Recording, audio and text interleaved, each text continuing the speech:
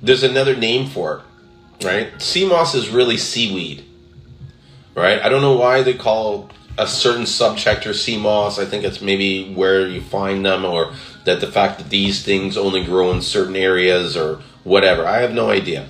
But the fact is that most of the research cannot be found by searching seamoss, but can be found by searching for seaweeds.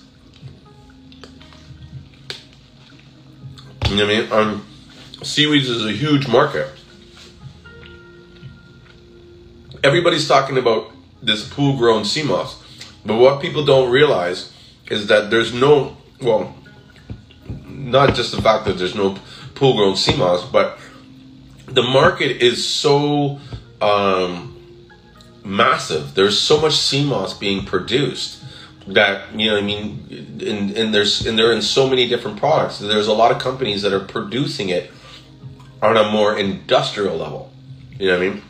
That's where this term comes in. A lot of people don't know about this term, but it's called Eukinema process seaweed. And a lot of the pool-grown seamoss that you see is technically Eukinema process seaweed, which is meant for the the manufacturing industry, the industries that are using the seamoss to extract carrageenan, or in different species